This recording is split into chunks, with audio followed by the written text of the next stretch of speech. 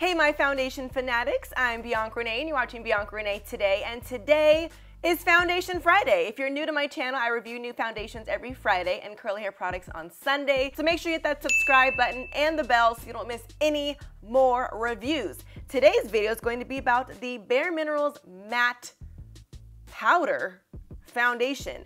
I have never used a powder foundation before. When I think of foundation, I think of liquid foundation. So this is going to be a very experimental video on how much coverage a powder foundation can really get. So let me tell you a little bit more about this foundation before we get started. I bought this foundation from Sephora and it was $29, so it's a pretty affordable high-end foundation, if you will. And there are 32 colors in the shade range.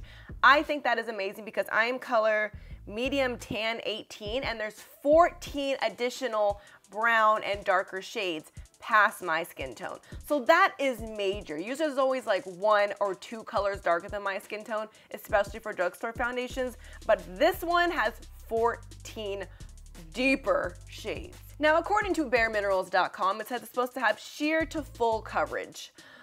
We'll see about that in this video. Naturally matte finish, and it actually says that it's quite possibly the perfect foundation for oily skin.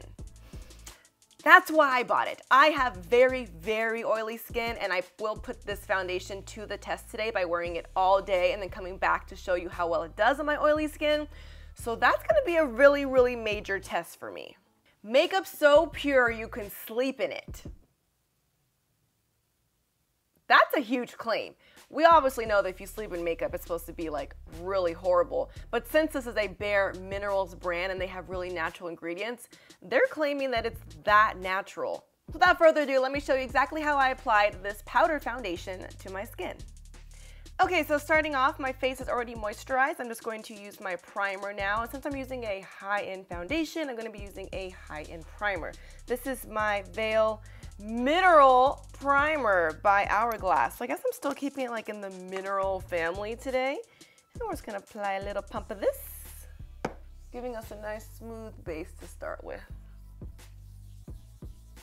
So today I'm definitely experimenting. This is not a how to apply powder foundation tutorial because this is the first time I'm doing it. But I mean, if this turns out amazing, it was a tutorial. But if it didn't, like, now, because my skin is so thoughtful, it decided to have a blemish today so we could check out the coverage. Yeah, I mean, my skin's just very generous. But it is still pretty red, so I'm gonna use a color corrector today. This is just a color corrector by Wet n Wild. If you guys didn't know, the color green will cancel out red. So I'm just gonna dab some of this on there, just so that red isn't so like extreme. Green is good for covering redness, and an orangey red color is good for covering your dark circles. There we go. And now I'm going to cover these dark circles just by using my concealer. I'm going to be using the NARS Medium Dark 2 Caramel Soft Matte Complete Concealer. Look at that coverage. Right side, left side. Dark circle. No more dark circle.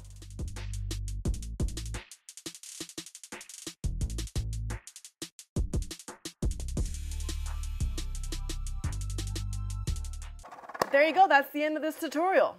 Just kidding, I look really crazy. Now I'm going to blend this out with a damp beauty blender.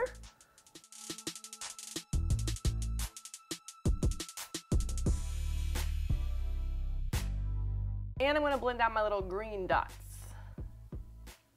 so they're not straight up dots. See how I kind of calmed down the redness just a tad? Okay, so now I can grab the Bare Minerals Matte Foundation. This is the color Medium Tan 18. Oh, my favorite number. 0.21 ounces of product. That's new. And when you open it, oh, there's a little note inside. Secret message.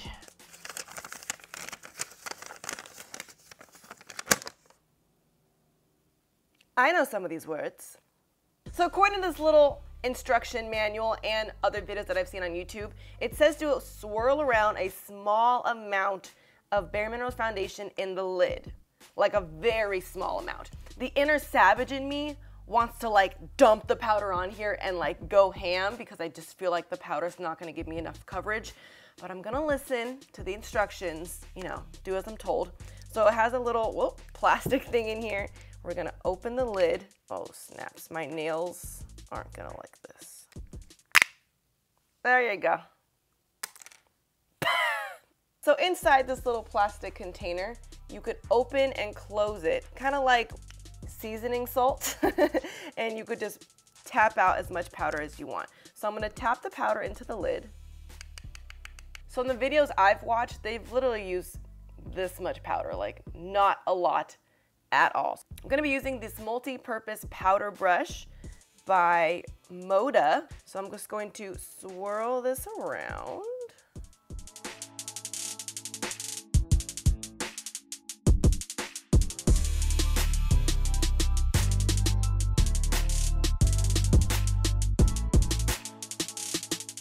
I definitely need more coverage, so I'm gonna keep going.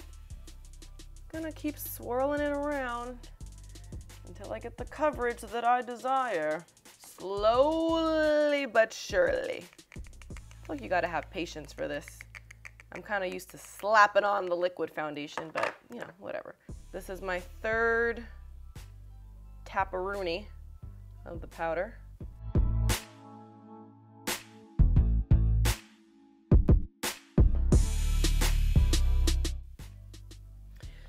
Okay, I think that's as good as it's gonna get. It does make my skin tone very even. I like the color match was really well. It's very lightweight. It's giving me a more natural look, but that's not really my jam. I like more full coverage. But let's see how it looks when I apply the rest of my face. There we go. Okay, so now that I have my completed face, I do like it better. So I wouldn't say that this is love at first sight, but maybe if we go on a couple more dates, like we might eventually fall in love. Now, according to the website, the Bare Minerals Matte Powder Foundation is supposed to last up to 8 hours. This foundation went on at 11 a.m., so I will be back in 8 hours and we'll see exactly how well this powder foundation holds up. And I'm back. It is now 7 p.m., so I've had on this powder foundation for 8 hours, just like the packaging claims. So, final thoughts. It did an okay job at containing my oils, but I am going to blot at this point. I always use my oil absorbing sheets. These are by Clean & Clear, and they're just these little sheets that you press on the oil, and then you see how much oil you produced. So, first dab isn't too bad. See all that? You don't want that on our skin. Okay, so I do see some of the powder on here, so that shows me that it's not exactly transfer proof. And that's kind of a good amount of oil. I would only wear this powder on like a really short, chill day where I didn't want to have like a full face, just something like a quick no makeup type of look maybe, but I probably wouldn't grab this if I want something that's going to be full coverage or something that's going to last me all day long. I'm glad that the price range isn't that bad. I'm really happy with the shade range available, but that's kind of it. If you have tried the Bare Minerals Matte Powder Foundation, please leave me a comment below, let me know your thoughts. I'm still willing to try the Bare Minerals Liquid Foundation, which is also supposed to be matte. If you've tried that one, please let me know your thoughts. Let me know if it's worth me buying it and trying it and reviewing it. If you want me to review that one, go ahead and let me know in the comments below. Before you go, make sure you follow me on Twitter, Instagram, and Snapchat at Ms. BiancaRenee, and come back for my next Foundation Friday. I'll see you guys next week. Thanks for watching BiancaRenee Today.